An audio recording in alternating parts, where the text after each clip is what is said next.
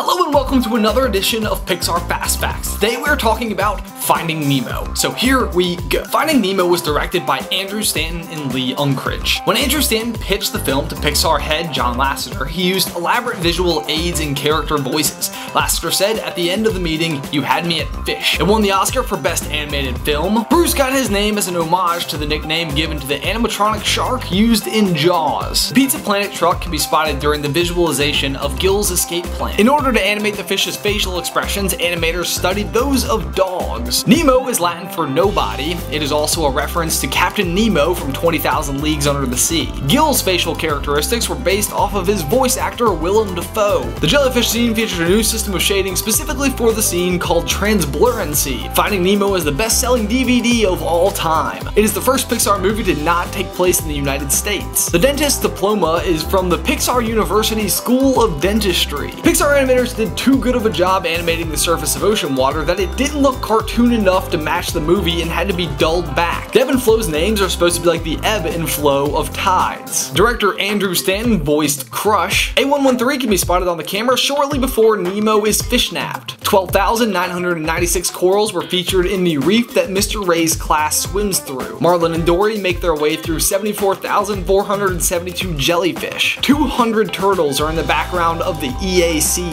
Due to the complexity of the underwater environment, a single frame could take up to 4 days to render. The budget for Finding Nemo was $94 million and brought in nearly $1 billion in the box office worldwide. Mr. Incredible can be spotted on the cover of the comic book the boy in the dentist's office is reading. The seagulls are modeled after the evil penguin from Wallace and Gromit. Finding Nemo is the first Pixar movie to ever feature blood from Dory's nose. It is never stated in the movie, but the turtles are all headed towards Hawaii. The line "all drains lead to the ocean" led to many water treatment companies needing to release statements to deter the practice of releasing fish into drains. The warning gained the subtle title Grinding Nemo. Technically speaking, male clownfish can actually change to be female upon the loss of the current female, so Marlin could have been Nemo's mother after the death of Nemo's mother.